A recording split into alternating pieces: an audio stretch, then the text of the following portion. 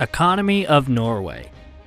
Norway's economy is a type of mixed economy having state ownership in some areas.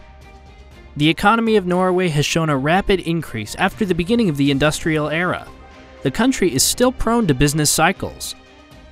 In Norway, the standard of living is high if compared to other European countries. It is because of a healthy and integrated welfare system. The main reason for an immense increase in Norway's economy is the exploitation of natural resources, mainly the North Sea. According to the UN's reports of 2016, Norway, Luxembourg, and Switzerland are the only countries with a GDP per capita above $70,000. Economy before independence. The economy of Norway before independence was mostly dependent on farming and agriculture. The farming industry combines fishing, hunting, wood, and timber trading. People living in the north and west were dependent on fish and foreign trade, while those living in the south and east relied on agriculture. For the first time during the last decades of the 18th century, Norway's economy jumped during liberalism. After getting independence from Denmark, around 90% of the population lived in rural areas. Economic planning and growth. After the end of World War II, the country's challenge was to rebuild and take the economic growth to the right track. The ruling party in 1995 took a firm decision and made a strict social, domestic rule to centralized financial planning. They opposed the Marshall Aid Program first, but then accepted the offer due to a lack of hard currencies. Norway received $400 million from 1948 to 1952, which made it one of the biggest countries per capita. Concerning Norway's economy.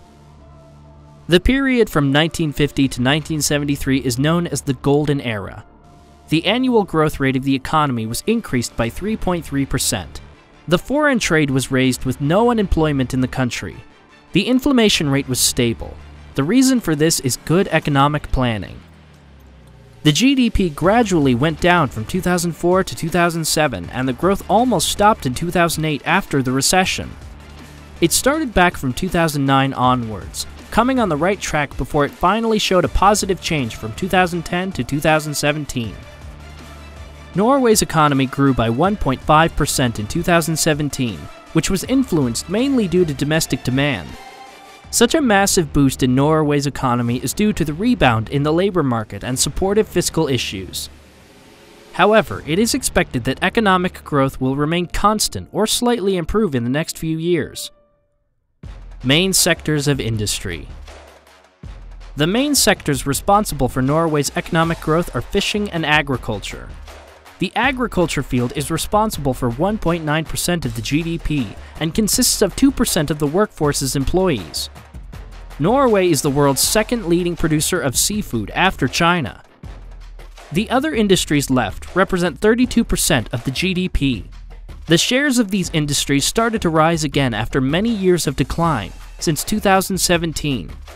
Natural and energy resources like oil, gas, forests, and minerals also play a vital role in maintaining the growth of Norway's economy. But the value of oil rents recently degraded, and the field that once dominated now offers less than 4% of GDP. The nation is now willing to save oil and gas revenues for upcoming generations. At the end of 2019, Norway had the largest wealth fund globally, estimating over $1.14 trillion. The service sector of Norway is highly developed. It accounts for 3/4 of the whole population, having 78.9% of the employees. It is responsible for 56.8% of the GDP. Challenges after COVID-19. The mainland economy of Norway slipped by 6.4% in March. Some sources said that the growth rate was as slow as 15% from April. On 12 March, Norway's government imposed a complete lockdown, including the strongest ever peacetime restrictions on citizens to stop the transmission of disease. The GDP fell by 5.5% in 2020 due to the stoppage of domestic and foreign trades. However, it is expected to grow by 4.7% in 2021. The coronavirus also led to the slip of oil price, the most crucial sector of Norway's economy.